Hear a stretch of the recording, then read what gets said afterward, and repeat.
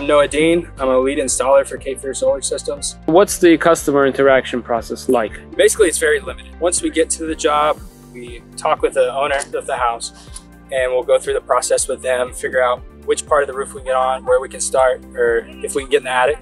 I like to go through and assess everything myself, make sure the rafter spacing's right, the attic's sizable for what we're gonna do. To wrap the system, the install up, what does that look like? So we'll have our electrician hook up our disconnect and our in-face system.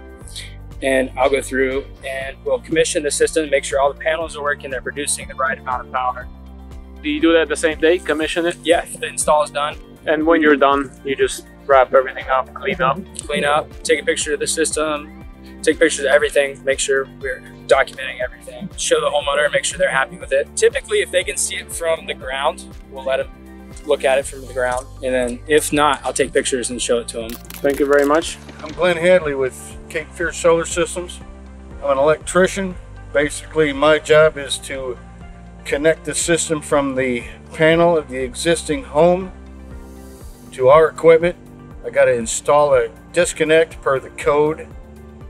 Depending on the size of the system, that determines the size of the disconnect. What's a disconnect? The disconnect is a safety switch. There has to be some form of disconnect.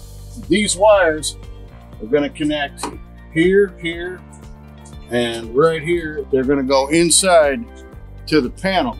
This goes out the wall, into the pipe you saw, into the disconnect. From there, I'm going to tap them to this line and this line. The white wire will connect here to the neutral wire. Green wire is ground, connect to the ground side over here.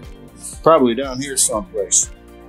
With each system that we install, there is two means of disconnect between the panel itself and the system on the roof. At what step of the installation do you come in? Usually we're both in there at the same time. Do you disconnect the power for a period of time?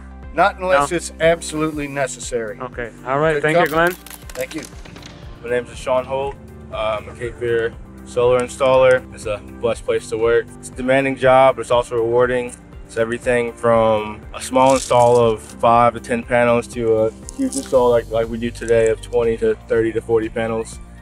Installs include anything from panel work, rail work, electrical work, and collaboration with our electrician, and of course our team lead. What do you do first from the time you arrive? Prepping everything we need beforehand, so when we get on the roof, there's... What does prepping look like?